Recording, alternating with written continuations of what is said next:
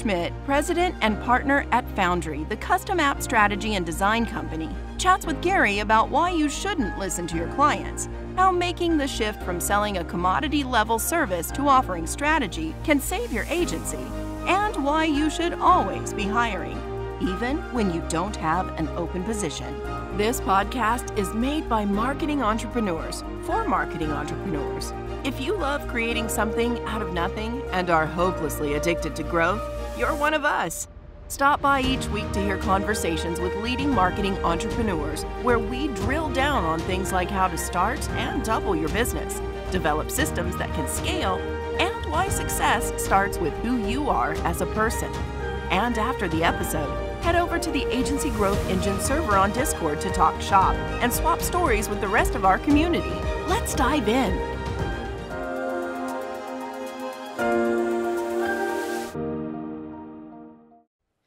All right, we are live. Thanks so much for tuning in. Now, if you can do me a favor, if these podcasts have been valuable to you and your agency, and as you're growing, please share this with somebody. I know you know other agencies, so just take a second, hit the share button. It takes 1 second. You can share it on social media with everybody, or you could email it or message it to somebody that it might be valuable. Now, today, I have the privilege of talking with Kurt, and I am really excited about this because he runs a really cool agency that does really cool stuff. And I'm going to be honest with you, I went through your website and I'm like, okay, this is like next level stuff that you guys are doing. So I'd love for you to start off on what kind of agency you guys run, your position there, and just give us a little bit of background. Yeah, so thanks, Gary. I'm really excited to be here. Thanks for having me. I'm the president and also a partner at Foundry, and we are a digital experience company. So we build and design and develop custom applications. So mobile applications, web applications. We're not a marketing company. We are the tool makers, if you will, right? So we build everything from configurators to custom ERP systems to e-com to all sorts of stuff. We're the people you call when something off the shelf just isn't going to do it for your business. And that's so cool. So give me a little bit of insight inside of the company, like how big are you guys, revenue, team members, that kind of stuff. So yeah, we're growing pretty quickly. We're about 40 people, about 7 years old. And so our team is made up of, it's about 25% strategists, 25% design, and then the 50% development. So we're end-to-end product. So a lot of times people come to us and say, hey, I want an app. And I say, that's probably a bad idea. Let's figure out what you actually need. Yeah. So our strategists will come in, help figure out what your business needs actually are, help design what that roadmap looks like, interview and talk to customers, to employees, and then work with your team. And then our design team can come in, build out the UX, UI, make sure it's something that's very modern, but also follows accessibility standards.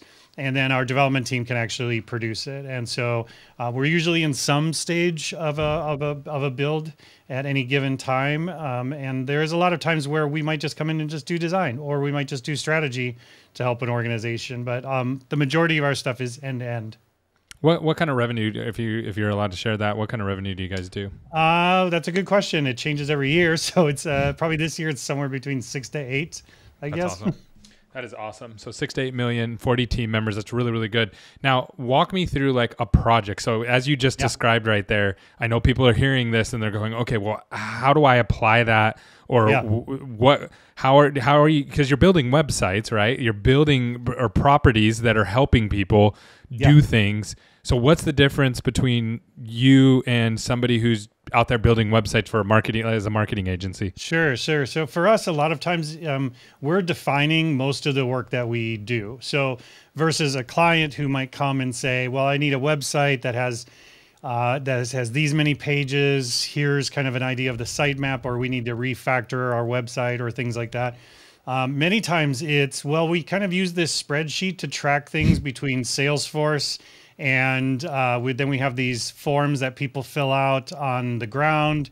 And then we have this sales enablement tool that also then sends PDFs. And we don't have any way to track or pull all this data in a way that we can make sense of it. So that's where we come in to help create either maybe it's middleware, or maybe it's a whole new dashboard, some sort of data visualization tool that allows for anything from salespeople to track things more real time to helping them track inventory in a better fashion than what they're doing currently. So where we differentiate a lot of that is that we are helping define what that solution should be versus the client coming to us and saying, here's the solution I need, how much to build it. Now, is this always an internal product that you're giving, that you're building for people, or is it sometimes external for clients or customers as well? Yeah. So we do a lot of customer facing applications, right? So one of our clients is True Green, for example. And so if you utilize True Green the app or those types of things, like we've done a lot of the design for those things. We work with a lot of financial institutions and med tech companies. So there's a lot of things that are customer and patient facing that we do as well. But yeah, that's a good call out, Gary, because we do also do a lot of internal tools that help empower the employees to do a better job. Yeah, and I'll call this out for some of our listeners. You get to the point in your business where you kind of duct tape everything together and make things work. You got numbers over here, numbers over there. And then it gets to the point where you have an army of people literally pulling data together just to get you an answer of this is where my company's at. Exactly. Those are the kind of things that you're coming in and helping with. So you're pulling it from everywhere and putting it into one place. Yeah, and you'd be surprised. I mean, it's not just where you might think it's a small business that has these problems. One of our clients is General Mills. They have that problem too, where they have a lot of things contained in spreadsheets, and you would think this is a multi-billion-dollar organization. And again, it's very rare that clients show up to us without already a solution defined, right? They're always like, I need an app, I need a website, I need something. We always challenge that because this is not their expertise. Their expertise is in manufacturing or in. Well, if it was their expertise, they would have already done it, right? Right, like they exactly. Went and said, "Hey, Mr. Website person, build this, and then we'll figure out the data connects," right? But that's why they're coming to you. And so I get it. When you're small, you're a little bit more afraid of those clients. So you're like, yes, please, can I have another website build? So you'll do what they want them to do. But what I've found in agency after agency is that once you get in that point, that's when the clients leave or fire you 6 to 8 months later because you did everything they said, but nothing they actually needed. You're not actually providing that value. Wow, that's so good. Yeah, and we get this in the dental world all the time. People ask me why have you been able to grow your dental marketing company to the size that it is? And it's literally because we don't listen to the dentist. Yeah. Because they're dentists, right? And it's the same reason I don't go into my dentist and sit down and go, you know what, my teeth are kind of, and you should do this to my teeth. I'm like, you guys tell me what I need in my teeth. I can't read x-rays. I don't know how to do any of that. And then whatever they tell me, I pretty much do because that's what they said and they're the dentist. So I think that's 100%. A really important lesson for people to understand when you have a service that you provide, that you have to be the expert. Your clients don't know what they don't know. Right. And again, you might be dealing with, especially nowadays, because, I'm much older, so I've dealt with when this was their first go round. So they were very, a lot of clients were new to this sort of thing, but a lot of people have gone through a website build or some sort of digital thing and been burned or had a bad experience or didn't like it. And so now they might come in a couple of different ways. One way is they might stomp their feet and be like, I'm not doing this again. So what I want is exactly this, and this. And that can be intimidating because you're like, yes, I want you to write a check. I want you to pay me for the work that I love to do. And so you might say, okay, cool. And then, like I said, 4 months later, you're in a death march project where you didn't define any of the actual items, and now they're demanding all these things that you're considering out of scope, even though you never actually set expectations because you were too scared of them to do so. So you've done this to yourself, and sounds like you've done this before, Kurt. Like, oh no, no, this is it's total hypothetical, Gary. I didn't get good at this because I was just good at it. I got good at this because I screwed it up a lot early on when I was much younger. And so, those things are important because it sets your agency to a new level because they understand this is the place I go to for answers, not for web development. These are the people that provide me solutions, not code or design. So you want to be that trusted partner because then they're going to keep coming back to you. And even more importantly, they'll refer you. Yeah. And you really, what you did is you moved yourself from a commodity to an expert that you need, right? Because if you're just building a website and you're billing by the hour, then you're just a commodity because I can just go on Upwork and compare $99 an hour, $79 an hour. They said this project's going to take this long, and that's the outcome. So just really shifting that. I love that mindset, and I think it's so crucial in growing. In fact, I don't think you can grow without it. No. Now, going back, I'm looking at like True Green's website that you guys built, the platform that you built for them. Walk me through some of the client-facing stuff that you build, or not client, customer-facing stuff that you build, like the True Green, which looks amazing. What did you do for them? Walk me through the process, how you helped them. So again, a company like True Green or some of these other ones, they call up and they say, I need some UX design. And we're like, cool, let's talk about that. So we sit down, we find out what's actually going on. We ask a lot of questions. We don't do anything without a workshop up front where we are workshopping through what those issues that they said there are, so we can get our questions in there. And then what you come to find is What do you mean by workshop? Like, what do you mean by a workshop? Yeah, so all of our projects or all of our engagements start out with some version of a workshop. So for two reasons. One, because I need to be able to ask a lot of questions that I need to get sorted out before I can determine what the actual solution is. And number two, I want to get paid for estimating work. I don't want to estimate work for free. So they have a complex solution. If they want some sort of range, I can just give them a range based on experience, right? I can just say, well, an app can cost $350,000 to $500,000. Oh, wow, that seems really expensive. Sure, it does, because that's usually what people pay us to do those sorts of things. Well, I was thinking more like this. Oh, okay, cool. We can design to a budget too. So let's get in a workshop and figure out what that looks like. So the workshops will be, for something like the True Green thing is figuring out what is the actual problem you're trying to solve. I get it. You want UX help. You want design help. What does that actually mean? And as you dig in and you have a process for asking those questions, getting through that, then you can dig out what the actual problem is. So a place like True Green, for example, they don't have any internal design resources, come to find out. There's nobody. All of it's outsourced. So there's a problem that there's no design process. There is whatever the person in charge has determined what the process is. So the value is no brand now we control. Right, exactly. Whatever. So now where I see the value is that we can bring in our design process as a value add to them. The way that we run design projects, the way that we run demos, the way that, the whole thing that goes alongside of the actual just making of wireframes and visual design, that's of value to them, to teach them how to actually do design work. And so that's the type of thing, once we do that, we get through that project, we're now their kind of agency of record, for lack of a better term, that gets called every time there's new work that needs to be done in that area, because they can trust us that we will just run it. Got it. And then how long is the lifespan for these kind of clients for you? Are these people that stick around for years and years and years? Years. Okay. And then the engagement will change. Sometimes it'll go dormant for a little bit because we'll ship something large and it might go dormant for a bit, and maybe their internal team does a lot of the maintenance, maybe. But then they'll ramp back up when new things come in, because they've just got this trusted resource. So we have one client that we've had for 7 years. And they have a full design and development team internally. We are their special teams, if you will, right? Yeah. That's awesome. And then you guys figure out all the connections between, like you said, their CRM, their Salesforce. The integrations, everything. Yeah. Yep.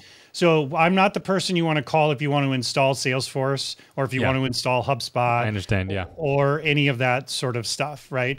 I'm the person that if you want to pull data between Salesforce and HubSpot and then pull it up in a live real-time dashboard for an iPad that can sync when it doesn't connect to Wi-Fi on a showroom floor, that's me. Got it. I'm the person who can make that happen. Yeah, perfect. And then how long is like your onboarding process for when you're bringing on somebody new?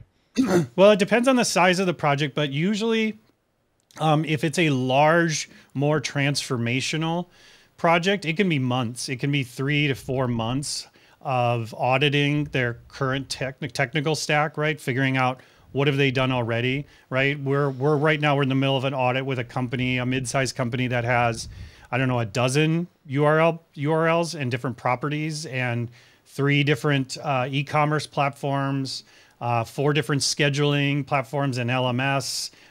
It's all Frankenstein together. So it's going to take us months to untangle all that and then come up with a long-term 3 to 5 year roadmap for where they should be going. And then, but then most of our projects, it's just a few weeks to really get through those workshops and come up with that roadmap and hit the ground running. And then what we're doing is we're doing usually 2-week sprints. So every 2 weeks we're demoing where we're at with things and we're making adjustments and modifying as we go. That's awesome. Now I'm going to take you back a little bit. So I'm assuming you didn't start like this, right? How did you start? Because a lot of the people that are going to be listening are not doing, $500,000 a month or, know, whatever. So how did you start your agency? And then tell me about kind of that morphing process. Cause I think sometimes, I know for me, I was like, I need everything perfect. I got to have all this stuff. And then I realized I started in email marketing for restaurants. I'm now in group dental marketing. Like it's weird, right? So it's like, so how did that happen? That morph? Yeah. Well, the opportunity that we first saw in the get-go was that we were going to be sort of the pace car for people that already had teams. So what we were finding opportunities is that you have a design and development team, but they're so busy just keeping the lights on that all the new stuff, the fancy new stuff, shiny stuff that the CEO wants to do, the team is always pushing back on them, and it's very frustrating for them. So we're the team that can come in and then sort of launch new features for your SaaS platform or whatever. That's how we were going to kind of bill ourselves as, right? And then, and it worked out really well for a while. But again, because they already had a team, we were kind of looked at as a real high overhead, real high expenditure, almost staff augmentation-y in a number of respects, right? So we were looked at, back to your earlier point, we were very much commoditizing ourselves because what we were doing is we were asking for tickets to be assigned to us, and then we were doing work. So while we were calling ourselves an agency, it wasn't much different than a staff augmentation thing. If you really... And what do you mean by that staff? Do you basically mean you're like a backup for if they don't have time to design the thing? Yeah, basically, yeah. Like hand it off to our designer and they will do stuff and they'll fill out their timesheet and you can look at it. And so you kind of, and I think that happens a lot, right? If we're not careful, we will commoditize ourselves. Like we'll be like, well, I paint a house, and to paint a house, it's $1,000 or whatever it is. And once you get in that game, it's just whoever's the lowest and it's a race to the bottom. And that's a bad place to be. It's hard to do because honestly, staff augmentation places make a lot of money. So you're an owner and you're seeing the money roll in and you don't have to do a lot of work because the work is just being assigned from the client to your team. Great. Like I've got less to do. Right. And I'm making a bunch of money. But then what you find out is that they'll dump you in 2 seconds for something cheaper, or they'll hire one more person internally and replace your entire team. Like you could be replaced in no time, and then there goes all that revenue, right? Is that what kind of happened with you guys? Is that did you start to see that? There was a scare, right? Because we did have one client early on that was probably 2/3 of their revenue from that respect. And then they brought in a new CTO that started talking about, reducing overhead. And we could tell what that meant. And when we were going out then back to, because we were so busy focused on that client, we weren't doing a lot of marketing and sales and all those other things, that we turned around and we're looking over our shoulder going, oh, where's the next opportunity? And it's like crickets, Yeah. And so we circled up and we figured out, we really need to start getting a position out there because we started talking to the client and asking them, well, where's the real value in the work that we do? Well, I really liked it when Nick looks at our stuff and says, that's really dumb. Don't do it that way. Yeah. Or so I like more it strategic. And so what I found was talking to the client is that, the work getting done was great, but what they really loved was that our team had opinions and shared them with them. Which you didn't have any infrastructure for that, right? No, not at the time. No, not at all. And we didn't even have a way to talk about it. Yeah. So what happened is that I eventually started turning the ship more towards, you know what, let's get Nick in front of more people to give his opinion to folks. So what I started doing is going out and offering this free workshop, like 2 hours in an afternoon in a whiteboard with me, Nick, and Jason, our lead designer and one of our lead engineers. And hey, you got a problem? Like, just come in and let's workshop it. Like in a building, like people would come to the building. Mm-hmm. Yep. Wow. Okay. And people would show up and be like, "Yeah, I got these web problems." What year was this? 2017, 2018. Okay. So not like, it wasn't like Not forever early ago, day no. webs. Yeah. Okay. No.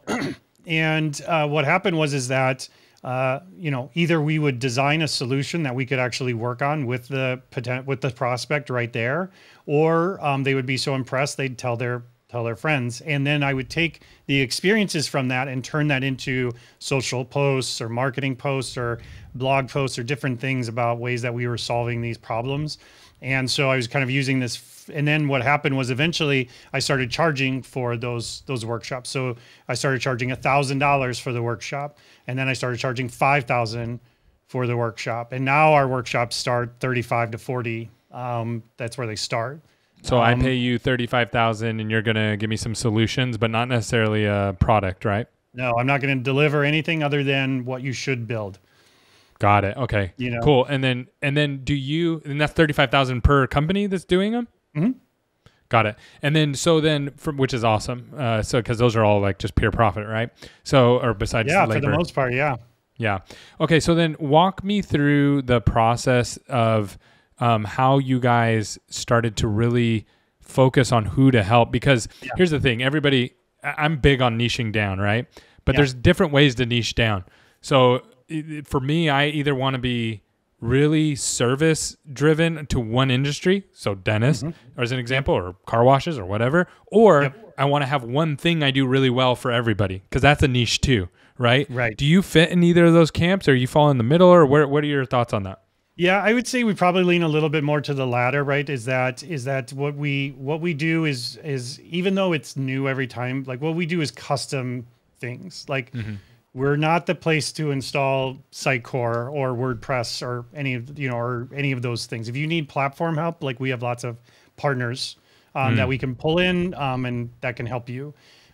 We are when there is no solution that you can find, or the solutions you have aren't working, and your business is unique and it needs a unique technology solution. So we're the people that make those things happen. So, but to your point, what I started finding was there was industries that we were exceptional in, and we started really focusing on those because we had great stories and we had great referrers. So financial services, med tech, and ag tech are probably our three biggest and verticals. ag tech is agricultural agriculture, technology? Yep. Okay. Yep. And so, but what's funny about that, Gary, is that they all kind of need the same things. Yeah. They all have never taken design very seriously. It's been a nice to have, not a must have. But they all understand the value of it. They just don't know how to do it. Their teams are overloaded. They're understaffed. I could go on and on. I have a whole checklist of things that would explain. So to your point, our niche is more people that are in this certain channel, and it could be in the med tech, it could be in manufacturing, but their client profile fits this situation. So like I said, most of our clients have some development resources. They might not have a design team, but they have some developers. Got it. And they've used the developers to solve a problem, which is not a solution. Yeah. So question. So I know right now one of the hardest things to do is to get highly skilled developers to come and not just work with you, but a lot of times you're partnering with them. And that's like crucial to what you do. 100%. You can't just get somebody who's from overseas and just knows how to move some things from A to B. You have to have people who are actually able to communicate. Or no, even back up. You have to be able to see the pain that the customer's in and articulate a solution back to them that they're going to be like, okay, here's all my money, because this would be awesome if you guys can build that. And then they have to actually deliver it. So how do you solve the labor side of that? How are you guys tackling that? Yeah, I love that you brought that up because it's a mantra we've had at Foundry since the beginning, which is always be hiring. We are Yeah. always hiring, even when we don't have an open position. We are hiring, so we are always in conversations with people. I'm always recruiting. Do you And recruit nationally or locally or? mostly locally. We do all of our staff is full-time salaried employees. We don't do any contractors. We do have like one part-time person, and we have an office in New York, and that office has just 3 people in it right now. But we just opened it a year ago, so it's going to grow slowly. Yeah. But to that point, we're always out hiring and talking to people. So part of our marketing strategy is we sponsor a lot of events, especially in events that follow our values. So we sponsor a lot of Women Who Code, DEI, Blacks in Tech. And this is more for recruiting, right? We're not talking about marketing for customers. That's probably a bigger bottleneck is your team rather than customers at this point, correct? Yeah, in a lot of ways, yeah. And so for us, because again, like Amazon and Target and these places, they can pay a lot more than I can. So they can throw money at people. I can't afford Amazon developer salaries. So what I have to provide is a better environment and work life than what Amazon can provide. So how are they going to learn that and trust that? Well, they got to get to know us. So sometimes our hiring process takes a year. We'll meet someone and they might be kind of casually looking, but we don't have an open position. We'll just keep talking with them, meet them up for a happy hour every quarter. Me and my CEO and or me and one of the other engineers or something. And we just everybody's behind that mantra of we're always hiring. And I really like that. And then also just for the newer agency owners out there that might be listening, right now, your biggest obstacle is customers, right? So it's just like, I just got to get customers. That's all I need. But then it ends up being team members is the next thing that you need, right? Because you need to fulfill the work. And it's this constant cycle. And the more technical your work is, the harder that game becomes. So you could be the best at whatever you do, but if you don't have any developers, you're not going to be able to perform the job. So it's an interesting thing. Business is an interesting thing, the way that kind of plays out. Sure is. Yeah, and it's cool the way you guys are tackling it. One of the things I heard you say is that you want to make sure that your values align. And again, for younger agencies, when you're first starting out, you're just like, we're just a startup, let's go, right? And We it's do just work energy. for money. Yeah, exactly. But then you have to retain your team members. You have to build a culture that people want to work at. 100%. So how do you guys approach that? Yeah, so it's funny you say that because early on, when we were smaller, me and my partners, we just kind of handled that, right? Like we'd come up with ideas for, we did like pub tours on our bikes, like around downtown, or Nils, one of my partners who's the CEO, would just, he'd break out in Nerf gun fights and during the office day and stuff. So we did a really good job early on, but as we got bigger, we brought in some people specifically to help with that and then told them that's your role. Your role is, and you're judged on retention of employees. And, team members. What's their title? Do they have like a chief culture officer or director of people? Director of people. Okay. And so that's their KPI is team member retention, right? Team member retention. So they're always looking for ways to engage the staff, but they are also working them individually on training ideas, right? So they want to go to a conference. So they're coming to me and saying, what's my conference budget for this year? And, so I can send people to learn about stuff, or these people want to take this online course. Okay, cool. Let's bring it up at all staff and see if any other So they're people more want like to do it. almost like a advocate, kind of like HR would be, but HR kind of has a nasty sometimes connotation. Does, yeah. I mean, it has a terrible nomenclature, but in our business, HR has to, in other businesses, HR is usually protecting the business from its employees. In our thing, the HR person, the director of people, is to hold us accountable for the promises we make to our employees. So that's the way that we have it set up. I love that. Do you have any KPIs built out besides like around that that you can talk about? Yep. So again, it's about how much we've kind of tracked like how much it costs to hire a person, right? Like we've got an idea of what that percentage of versus salary is, and then what it costs to replace a person and how much that might be. And then we look at and we kind of use that as our budgeting tool for how much we're going to reinvest into the culture in terms of anything from fancy stuff like better speakers in the office to buying nicer webcams for everybody because they're working from home, or better laptops for everybody. Those things go into all of those sorts of decisions on where we're investing in a better quality of life for the employee. That's awesome. I love this conversation. I think this is really at the crux of every successful scaling business. Well, and again, that's the advice I give you. You're not going to figure it out, and there's no like one. It's like I tell people that suffer from imposter syndrome or things like that. There's millions of books on it. If there was one way to solve it, there'd be one book, and you would just read that. Yeah, you would just read that one book. It'd be a math book, right? 1 + 1 = 2 every single time, right? But, yeah, and it's not but that simple. in business and in people and in these things, like there is no one size fits all. So there's never a state, and you could probably attest to this, Gary. And I coach my leaders at the company is that there's never going to be a perfect state. There will always be grooming. We just live in a constant state of grooming. We don't.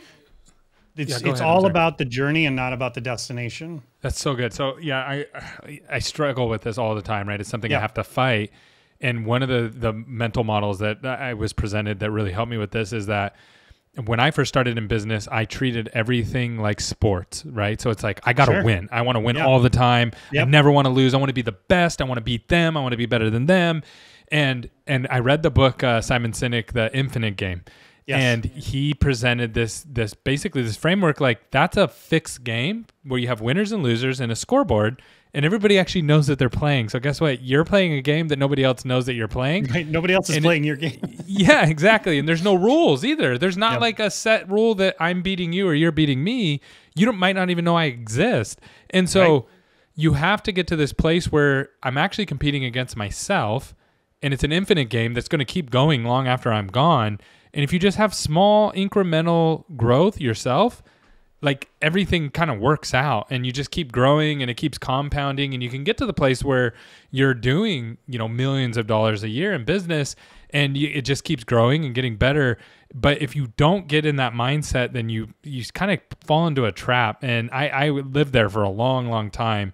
I think that's a big problem. It's very common because it seems, especially where I've seen agencies that are started by engineers, they have a very engineering approach to solving problems, right? I'll create a spreadsheet, I'll add up some math, I'll do these things, and then I'll eventually engineer it into the ground where it will just work for me. And designers will do the same thing. Designers, if it's a design agency and they started, they're like, well, if I just put enough good vibes out into the world, it'll come back. Karma is great. And the thing is there's a balance between both of them that you have to find. And so I'm always telling engineer-led agency or engineer founding agencies, like find a designer to help join you to help balance, your engineering brain, or designers find an engineer that can help root you into some more reality. And, you need a balance, especially in the creative work that we do, because the work that we do, it does have to inspire and excite people, but it has to work. The websites you build, Gary, they have to perform. They have to load within a certain amount of time. Otherwise, Google's going to throw you out the door. So it's the same with us, but you can't do those things without the balance between the technology and the great design. If you look at Apple, if you look at Tesla, you look the easy ones to pick out from. You've got great design and you've got great engineering that all come together, and that's what makes a good company. And you don't need to be the size of Apple to do it. You can be 3 people in your mom's basement and still have that great balance. I have so many dentists that come to me and say, you know what, I just want a website and I want it to look like Apple's. Yep. And I'm like, oh, you sell products? And they're like, no, we do dental. And I'm like, oh, so you want me to build you a product website for dental? I don't get it, right? Like, it's so funny. But and again, we've done those workshops, and it basically comes down to, oh, you like parallax scrolling? Okay. That's great. So good. That's awesome. We can make it parallax scroll. It's fine. if you've ever built websites before, then this is really funny to you. If you've never gone through that process before, then it's not funny. So that is so good. So do you tell me about the future? Like, where are you guys going then? Like, how do you see this year unfolding? What's next year and the year after that going to look like? Yeah, well, with the recession and those things happen, I'm actually a bit excited because every agency that I've been a part of in my 25 years does really well in a recession. And the work doesn't stop, but people stop hiring. So there's less people internally to do the work, and the work is still there. So so people like us, agency people, actually are more attractive because you can look at it and be like, oh, I could just eliminate that from my balance sheet next month versus a whole team of people. So we look like a safer bet in a lot of respects. So I'm always coaching agency owners, like a time of recession is a time to double down on getting your name out there and getting people to be aware of you. So I look at it as a growth year, another growth year, and I'm very excited about that. But our ultimate goal is to kind of be more of a version of an IDEO, in the Midwest, I guess. So a place where people are coming to solve business problems, and technology just happens to be a factor in those things. So, I would love to be designing the next version of Ford Lightning's heads-up display, 5 years from now. I would love... to be and helping them implement those things and understanding those changes that need to happen.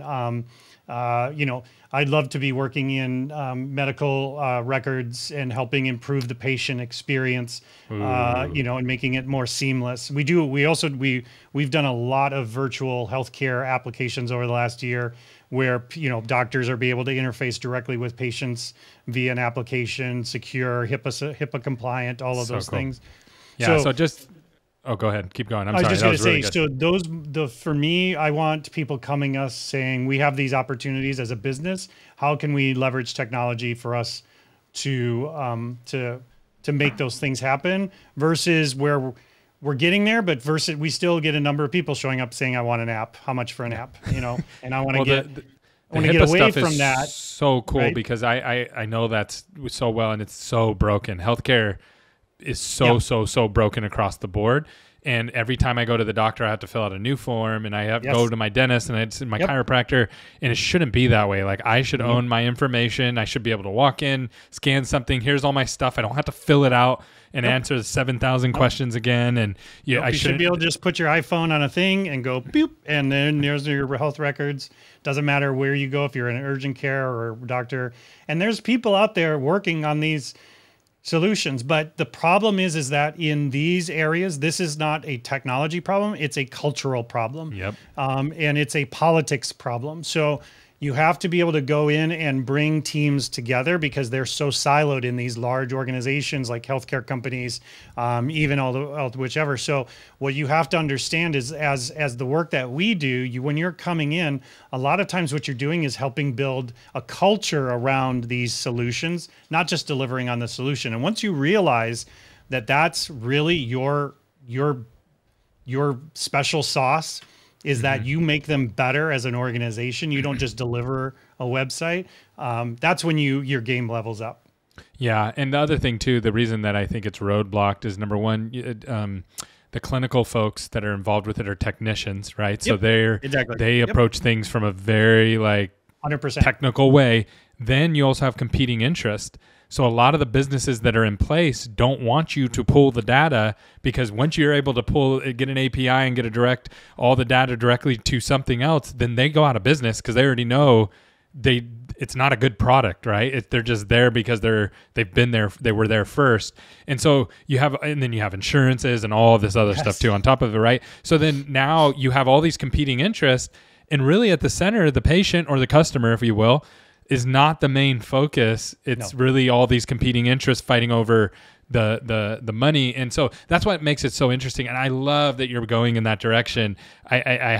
We could spend a whole nother hour just on that one topic. Tell me a little bit about your podcast. I've listened to it. Yeah, where can people find you and kind of learn from you? Because I think you have a wealth of knowledge to be able to help people. Thank you, Gary. I appreciate you saying that. Yeah, I started a podcast about 4 or 5 years ago, and It's called Schmidt List. I was going to name it Schmidt Show because I thought that's what it's kind of like being in the agency and technology world. But I found like somebody else had it already. So my wife said to me, well, you've got this big list of leaders in technology and design you want to talk to.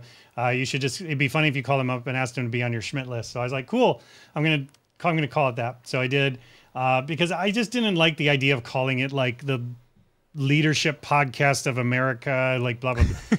Like I just wanted something people would remember. And also to remind myself that I don't need to take myself too seriously when it comes to this stuff.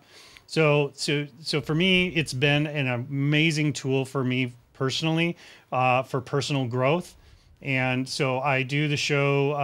It's been an audio podcast for a number of years. And about a year or two ago, I started live streaming it via YouTube and LinkedIn, just because with the pandemic, I always wanted video to be a part of it, Gary, but the problem was nobody would come on camera. But once the pandemic hit, like everybody's like, okay, yeah, sure. What time? Like it was great. Everybody was on camera and I didn't have to worry about it anymore. So I just thought, well, why not live stream it? And that's been super valuable. And it's taught me a lot personally. And helped me grow personally, but it's also been a great tool for networking and meeting people and getting referrals and all these different things. So yeah, it's Schmidt List. You can find anywhere podcasts are, but it's also on YouTube. You can subscribe and check it out there. So awesome. And if someone wants to learn more about what you guys are doing, how do they find you? How do they connect with you? Yeah, so the company's name is Foundry. You can check out foundrymakes.com, as in we make things better by design. So, we've got a lot of webinars coming up this year, where we're going to be talking a lot about the work that we do. And we're actually going to be showing how we do a lot of the work. We're going to be teaching a lot of our workshop techniques and a lot of those sorts of things. So if you go to foundrymakes.com and sign up for the newsletter there, that's in the footer, you'll get alerts on when those webinars and those types of things will be starting. And I'd love for people to come and check it out, or just find me on LinkedIn. I'm always posting there all the time. So I'd love to connect with people and chat. I'm always open up for a conversation. Yeah, one thing. Okay, so number one, I'm signing up for that workshop because I want to come to that. So I'm like literally scrolling right now and signing up for it. So that's number one. And then one thing I can say about Kurt is, and the reason that we're even connected here today, is he just gives.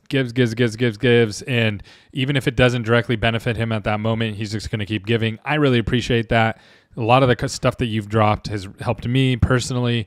And so, thank you, Gary. Yeah, most definitely. And I just appreciate your willingness to share, be open, share the bad parts, the good parts. And not everybody does that. Share all the dirty laundry. And, to be honest, part of it is kind of giving back to my younger self, because when I was younger, I really wanted to be a part of a blue chip agency. And I felt a little kept, right? I felt a little bit like I wasn't the cool enough to go and work at these agencies. And I had to really scrounge my way up to get to where I'm at today. So, it wasn't super easy for me. I didn't just fall into working in very cool agencies. And so for me, I love chatting with people and coaching other agency owners, because I know where they're at. I know the feelings that they're having. And it's a lot of emotional labor, the work that they do. So, so to me, it's kind of self-care in a way. Sometimes when I'm giving that advice, I may sound weird, but I'm sure you get it. Oh, I totally get it. When you were talking about the recession being a time to grow, every time after COVID, we shrunk and then we grew like 4x'd in a year. Yeah. I started in 2008. Everybody was firing everybody at that time, which gave me an opportunity to step in and be like, well, you still kind of need a little bit of marketing, and gave me my foot in my door. Yep. And so, but there was no resources when I started. There was no YouTube I could go to and how to build an agency, or there was nothing. And you had to totally guess and just hope for the best. And because typically, and I see this today, Gary, and you would probably agree with me, these more established agencies, they don't talk to each other because they assume the agency owner mindset is that there is a finite amount of work out there and I have to get it all. If somebody else gets it, that means I lost something. So you had talked about this earlier, which is completely backwards. There's so much work out there. And the people who do a good job, they win. The people who do a bad job, they lose. Sorry, it's that simple. Yeah, so, it's almost like the way that people think about it is like I sell like horseshoes. for horses, and there's only 1,000 horses in our town. Right. It's not that way anymore because we don't just have horses anymore. Like if you just pivot 10% and look this way, all of a sudden I did a podcast with a guy, his agency, what they do is they teach people, business owners, how to find opportunities to speak in public to get business for their businesses. And he trains them, gets them out there, and then teaches them how to post on social media. Super fun. I've never heard of that before. He just thought of something that was an opportunity that wasn't there yesterday. There's infinite amount of opportunities. The way you're doing your company, someone else could just pivot 10% the other direction, and you guys could be best friends and both grow and reach all of your goals. Exactly. So that's why, I appreciate the work you're doing, Gary, by helping young agency owners and new agency owners kind of help build their businesses, because there isn't those communities out there. I mean, there is agency communities where you got to pay thousands of dollars a year to be a part of and go to a couple meetings.